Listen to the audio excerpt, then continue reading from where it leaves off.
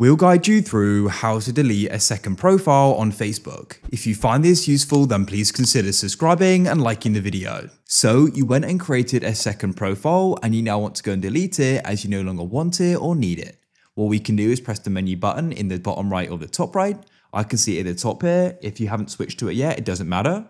What you then need to do is press the gear or cog icon in the top right, press account center at the top, scroll down into account settings and you can press personal details.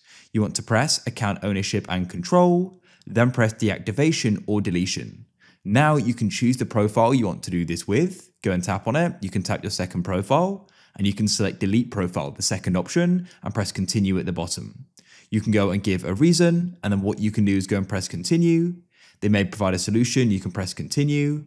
Make sure you read and understand this, you can download your info and other things. If you're ready, press continue, enter your password, and then what you can do is go and press delete profile to go and delete it. It's that simple.